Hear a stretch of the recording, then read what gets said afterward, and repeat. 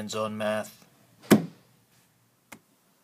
Hello, let's discuss some of the relationships that exist among trigonometric functions.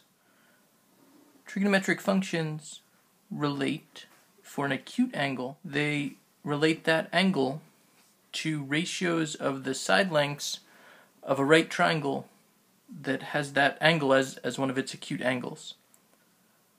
Based on the position of the angle, often called theta, we can describe one of the sides as being opposite theta, another side is adjacent to theta, and the largest side of a right triangle is always called the hypotenuse.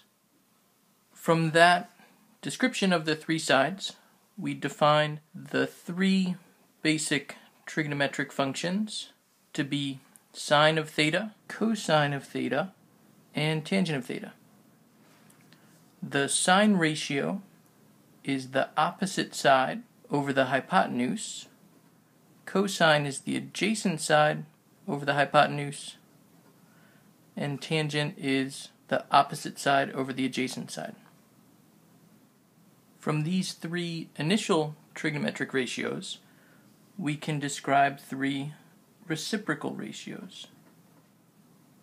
Cosecant of theta is defined to be the reciprocal of sine of theta. So that gives us the hypotenuse over the opposite side. Secant of theta is defined to be the reciprocal of cosine, which is the hypotenuse over the adjacent side. And cotangent is the reciprocal of tangent, which is the adjacent side over the opposite side.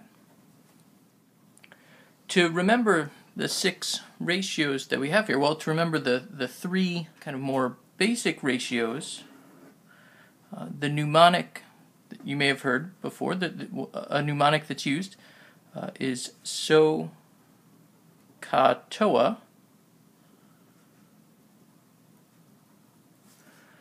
which is kind of an easy word to remember if you think about it long enough, I guess. And the letters tell us that sine is the opposite over hypotenuse, cosine is the adjacent over hypotenuse, and tangent is the opposite over the adjacent side.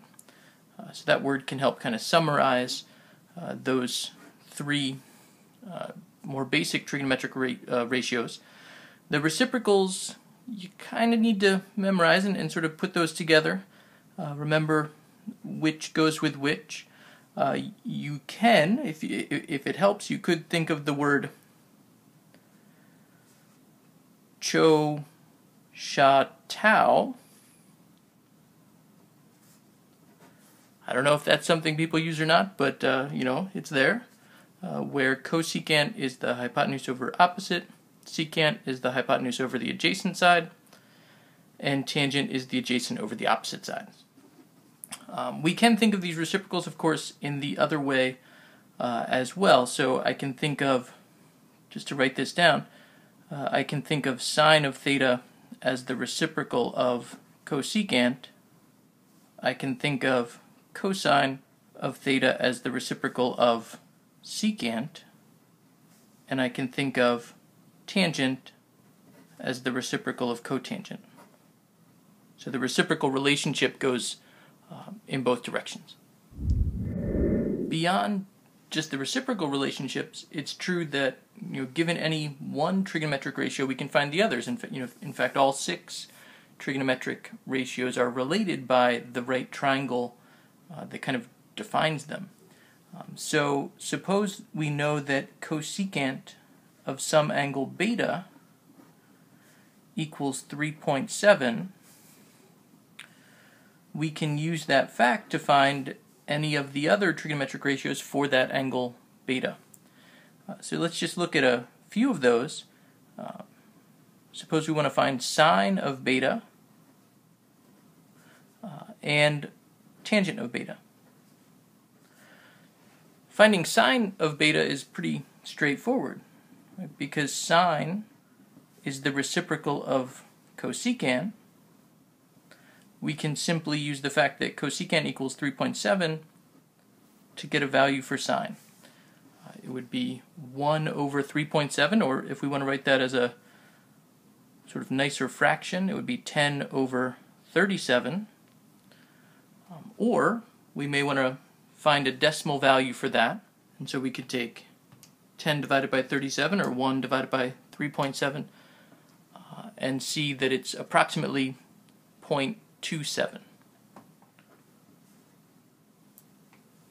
So something that's important, maybe useful to mention, this decimal value, 0.2703, is an approximate answer, whereas I guess both of these, but especially the fraction, would be an exact answer, the more proper fraction with whole numbers.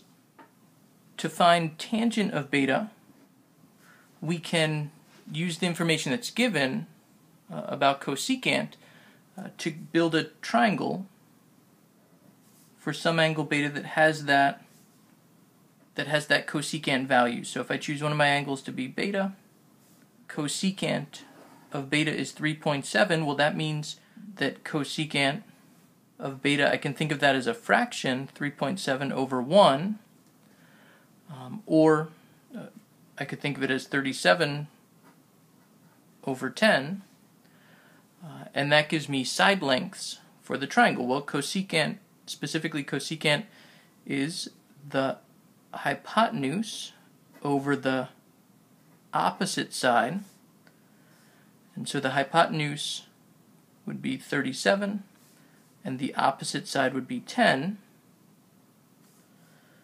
Using the Pythagorean theorem, we can figure out what that third side should be. So let's do that. So 37 isn't the most friendly number, so let's figure out what 37 squared is. And that's a little hard to see, but we end up with 1,369. So the Pythagorean theorem says that c squared equals a squared plus b squared. And in this case, that means 37 squared equals 10 squared plus the unknown value squared. So we just saw that's 1369. 10 squared, of course, is 100. Maybe I'll call this x for the unknown value. And so that unknown value, well, if I subtract 100 from both sides, we get that x squared equals 1269, or x equals the square root of 1269. So not the nicest number in the world, or simplest number to think about, but this unknown side is the square root of 1269. Which means that tangent for beta, we want to take the opposite side and then divide by the adjacent side.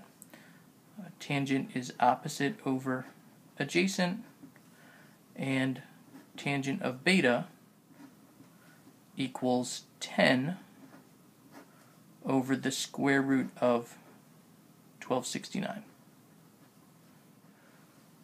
Often in mathematics, it's kind of, scare quotes here, nicer, it's hard to do square quotes with a pen in your hand, it's nicer to have a whole number in the denominator rather than a square root. And there are some reasons for getting rid of square roots in the denominator. We can multiply a fraction, a ratio, up top and in the denominator by the same thing.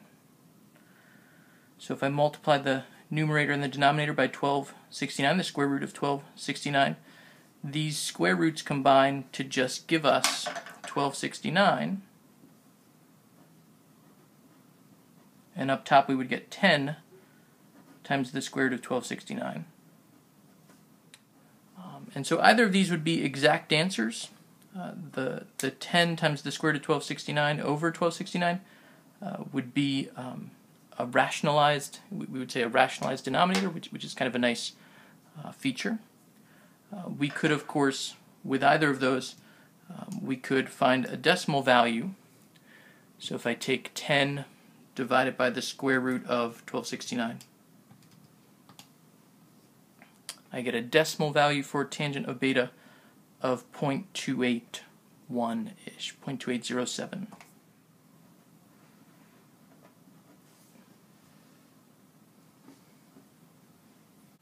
Since this video is getting a little long, we'll take a look at cofunctions in the next video.